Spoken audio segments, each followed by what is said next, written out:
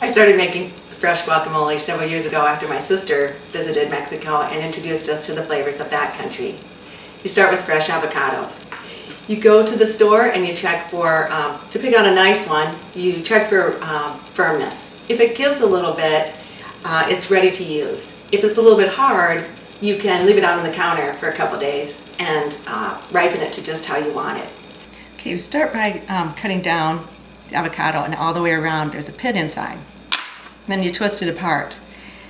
Then for safety, I like to just use a spoon and pull that out of there. And then you just use your spoon to scoop out all the contents of the avocado. And you can get right down to the skin. And just do that with both halves. And we're going to use 2 avocados for this recipe.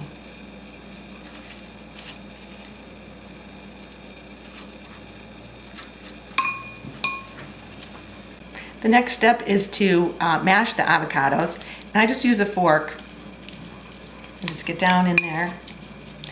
And the reason I like to use a fork is that it gets it smooth, but it still leaves some chunks. And you want to keep it a little bit chunky to add more texture and variety to the finished product.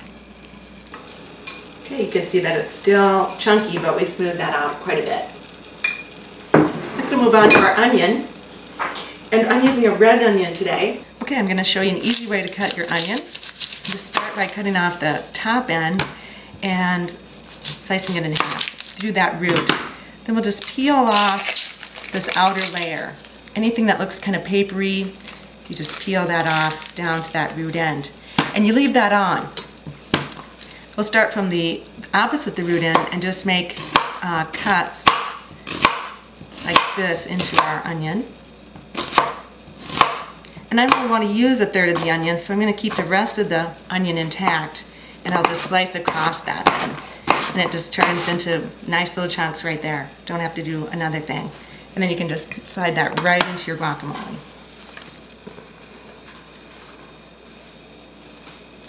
Next I'm going to show you how to chop a tomato.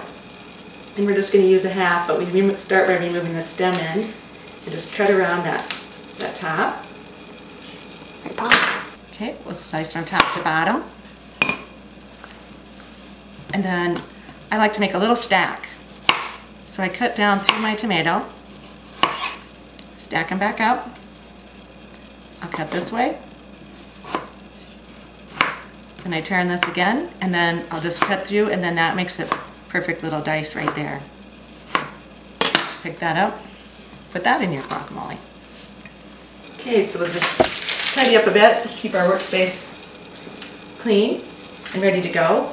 And we'll move on to garlic. This is a bulb of garlic. Sometimes people get that confused whether, which is the clove and which is the bulb. So we just take off some of this papery outside and reveal the clove. So now that we have a clove, we're going to cut the end off of that and remove the papery outside, and you just do that by pressing on the clove, and that will loosen this papery skin. That makes it easier once you put it in the press to get a good, clean squeeze on it. And then you just scrape that in, and you've got your garlic. So we'll move on to our fresh jalapeno. And these can be really hot, and it can cause a lot of problems. So an easy way to get around that is just to use sandwich bags and just put them on your hands wherever you're going to really be touching that cut jalapeno. And then we'll slice down through the jalapeno. And the heat is all in this pulp and the seeds, so we'll remove half of that and discard that. Then we'll just slice down through the jalapeno, get into little stripes, and we'll use this half.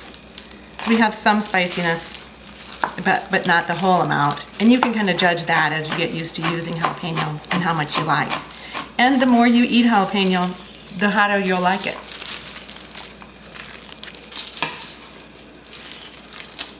Okay, moving on to cilantro. Don't need this anymore. And we need to wash this just as we've washed all of our other fresh ingredients. I like cilantro, so I'm going to use quite a bit. I'm going to take a big handful, just gonna snap off mostly leaves. And then we'll rinse that under the faucet, removing any yellowed leaves. Just make sure everything looks great, clean, and any extra stems. Then, just to keep any extra moisture out of the finished product, we're gonna kind of blot this dry with paper towels. Just remove any last minute stems here. And then you've got this big pile of cilantro here, and you start by chopping down. Try to keep the tip of your knife down on the cutting board and just chop through down.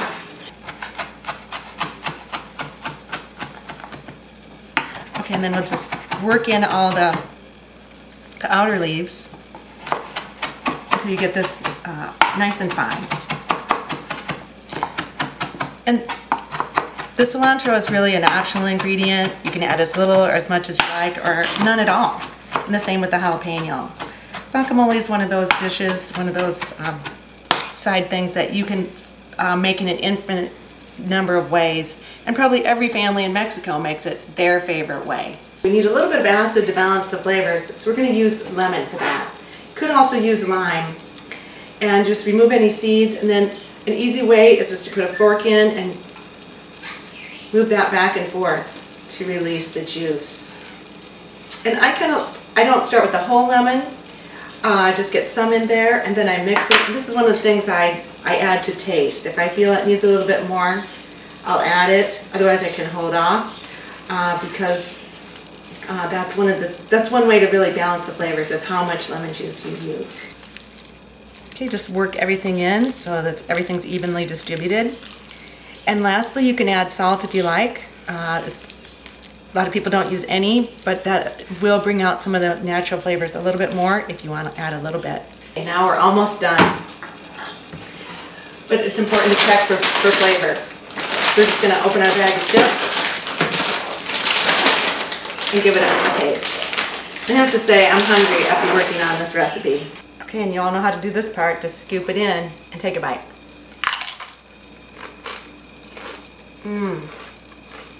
Good. Good fresh flavors. Okay, so now you have a fun and easy dish that you can make really any time of year. The ingredients are available year-round, and it's great for parties, picnics, tailgating, get-togethers, and everyone can enjoy it. You can vary it however you'd like. And so let us know what you think, and thanks for watching.